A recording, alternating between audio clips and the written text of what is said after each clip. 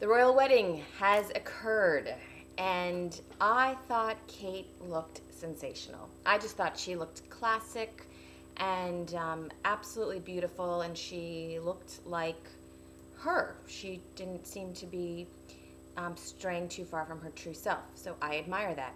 And of course, I think we've all read that she allegedly did her own makeup, as she did for her engagement shoot.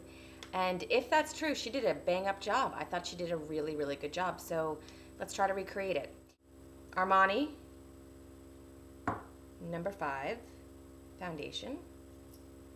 She actually looked like she might have had a little bit of a tan. Possibly not, but she did look like she had a nice, healthy glow. And I do not. So we're gonna go for the more peaches and cream British skin today.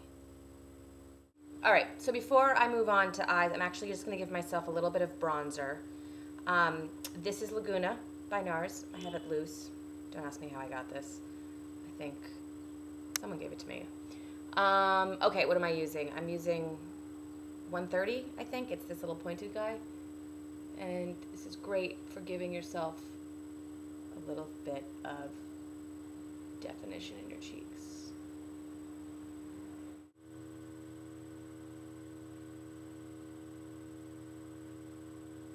Kate seemed to have dropped a few pounds right before this wedding, as most brides tend to do with the stress, so I had to give myself a little bit of cheekbone.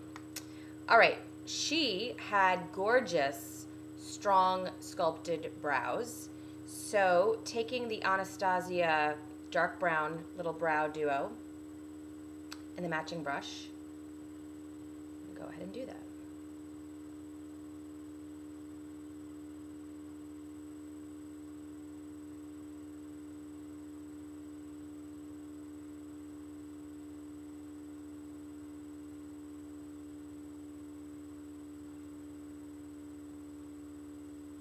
Using Painterly, the paint pot from MAC and Painterly. I'm going to use my fingertip, and I'm just going to give a little bit of base to my lid.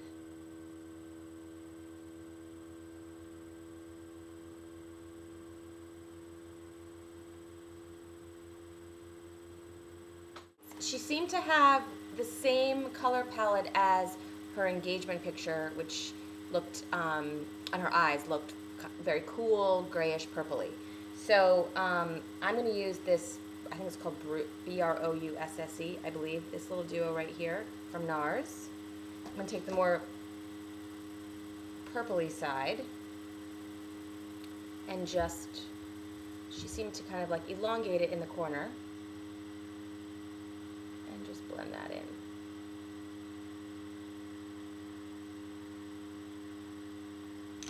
And then take, if I can find one, oops, a 217.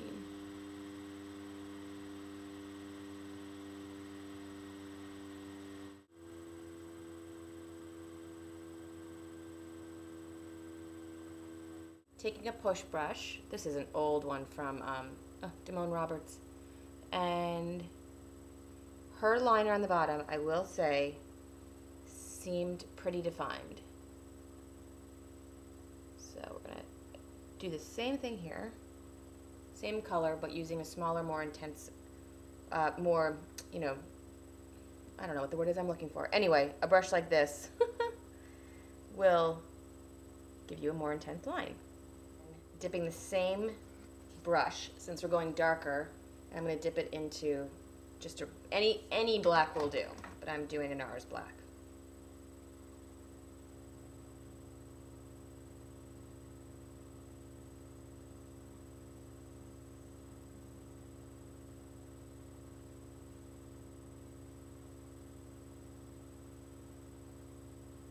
And then taking a 239 and just blending it. I would say that if there's one thing I would have changed about her makeup, well, maybe there's two things I would change. One would have been that her liner was a little more blended, but, and I loved her cheek color, but I probably would have blended that a little bit more too. But, you know, that's being very nitpicky. I think she did or whoever did it. If anyone did it, they did a great job. But if she did it herself, then she did a really, really good job. And taking Blanc Type from MAC. This stuff is really, really pigmented. I'm just going to go right under the brow. Under the brow, and then a little bit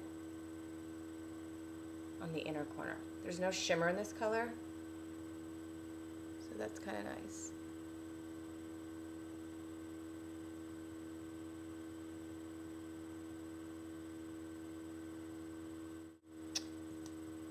Some mascara.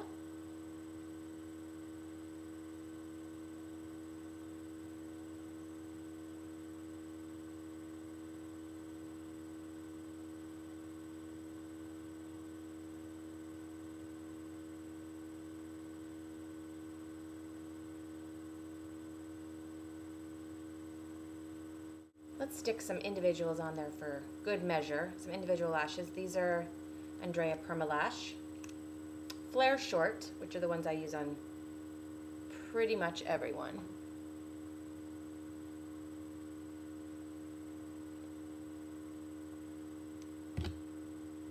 If you have questions about how to put lashes on, I do have a tutorial that I did a while ago about how to apply individual lashes. So I'm going to kind of just breeze on through this, and if you want some more instructions, you can check that out.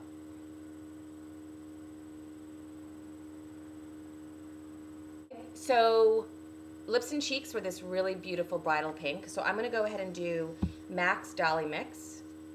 See it right here. Using, actually it's a face blender from Bobbi Brown that's really for blush and bronzer, but I love this brush.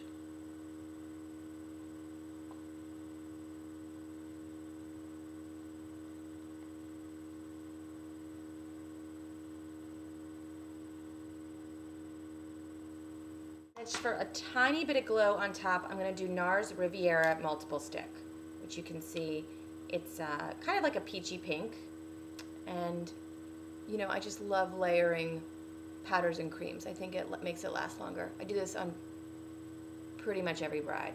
Not this exact color, but layering textures.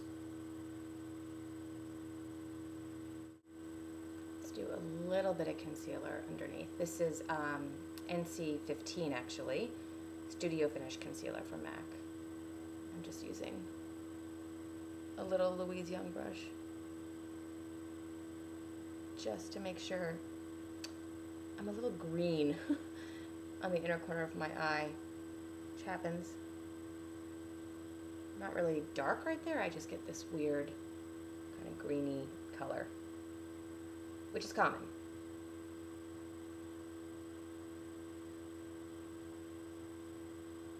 Let's just do a little around the nose for good measure.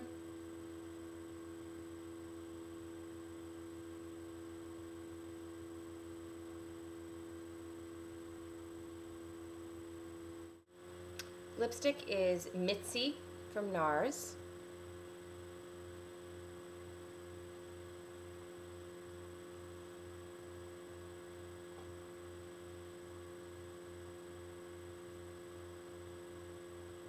And for gloss, I'm going to do Risky Business. I think her lipstick was a little pinker than Risky Business is, but let's see here. This is still in the same family.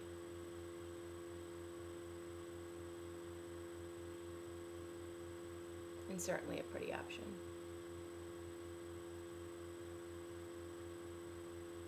Okay, I hate myself with my hair half back. I always have since I was little. I never ever wear it half back, but Kate did. So here it is. Here's Kate Middleton, or Catherine as she is now being referred to, makeup day tutorial. I hope you enjoy it, and I will see you guys again soon. Thank you for watching. Please subscribe, and have a great day. Bye.